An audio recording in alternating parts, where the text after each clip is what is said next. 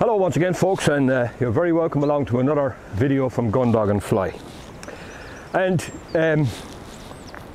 this is Ruby here, and if you watched my last video you might remember Ruby. She's 7 months old, brought to me because she was allegedly out of control. And I've been doing a little bit of work with her since.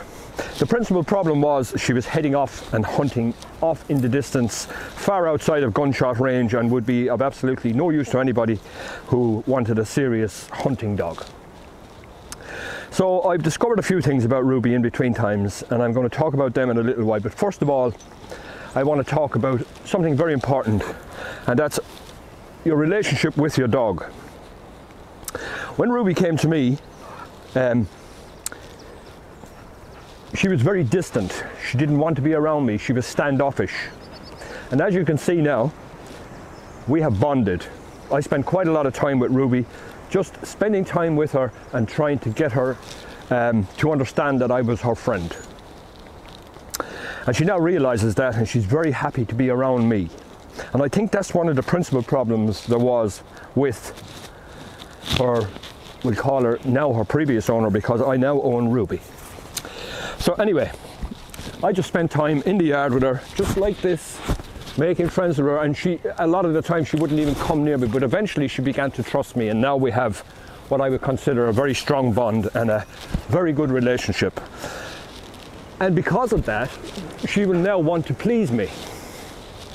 With her previous owner, unfortunately, there was no reason for her to stay around her owner because there was nothing there for her. This is vitally important to understand. If you want to train a dog, you have to have a bond. So establishing that bond is critical. So now that Ruby and I are great friends and we have this great relationship, training will be relatively easy because she'll want to please me. Good girl, Ruby.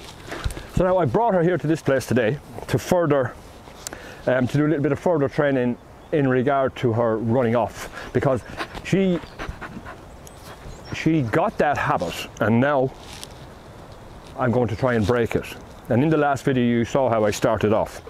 Make life interesting in your immediate environs right around you, so that the dog wants to stay around you. And eventually what happens over time, the dog will become, if you like, habituated to staying in your immediate area, and that's where you want her to be.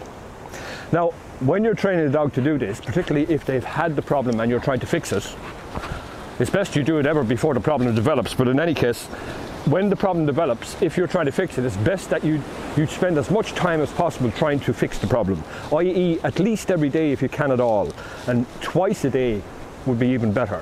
Now, I know a lot of people don't have the time to spend that much time on training a dog, but get out as often as possible and stick to a rigid regime to break the bad habits.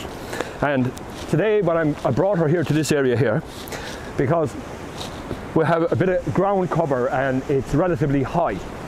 Now that will help me from the point of view is she can't see too far, she can't see the horizon, so to speak. So she won't put her head up and see the distance and want to go. She won't be able to physically see that far. So that will help in keeping her around me. I've also brought the distraction. I brought the tennis balls, which she's interested in. And every time she goes to go out any real distance from me, I'm going to get her attention, throw the ball in the air, and she will then come back to the immediate area. And a continuance of that on a regular basis will break the habit of her running off and doing her own thing. So that's the plan today. Ruby, good girls. Good girls. So now what I'm going to do is I'm just going to do a couple of little walks up and down with her on the lead, get her to sit a couple of times, and that just kind of, if you like, is her introduction to training each time I bring her out. So when I start doing that with her, she knows, hold on, this is a training day. Okay, Ruby, here we go. So just going to walk her up and down here a couple of times. Come on, Ruby. Good girl.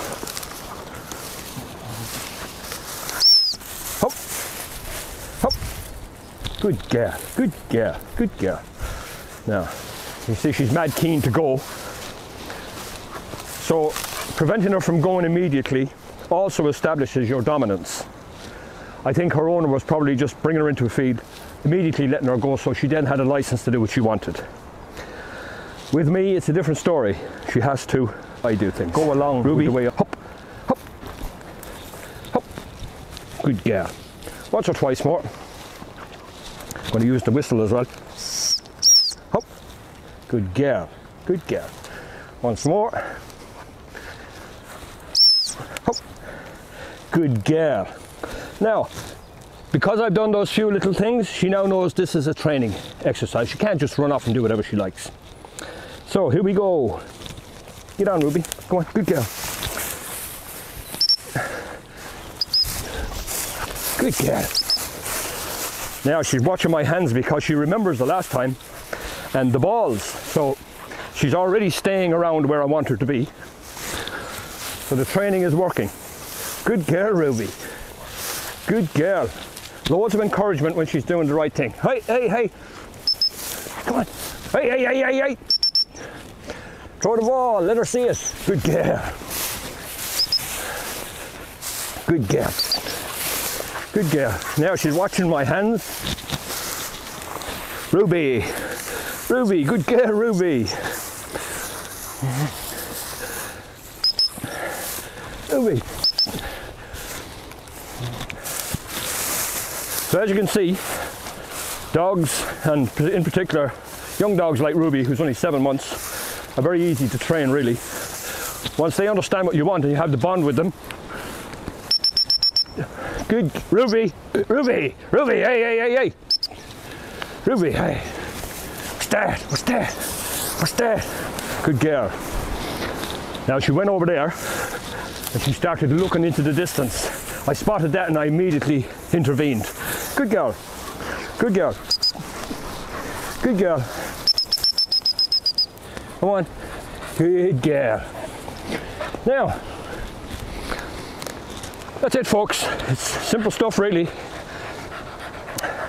The importance of your relationship with the dog cannot be overemphasized. If your relationship is correct with the dog will see you as a leader, will want to do, will want to please you basically. Good girl. So that's only just literally 5 minutes of training. But that 5 minutes of training, once, twice a day, if at all possible, will train Ruby to stay where she should be, and that's right here with me. So there you go, folks. I hope all of this made sense to you, and I'll be doing this regularly with Ruby and bringing her to places, like I said, where she can't see the horizon. That's also important. So thanks very much for joining me again today, and I'll keep you updated with Ruby's progress in the future, and hope you enjoyed the video and maybe found it instructive. And if you have any questions, jump into the comment section and ask me, and I'll do my very best to answer it best I can. Also, I'm leaving a little link in the description to this video where you can make a small financial contribution on my Revolut page if you think my videos are worthy of a small financial contribution. It would help the channel enormously. So thanks again for joining me, and good evening, Dorala. Good day, Chef Sloan. Come on, Ruby. Girl.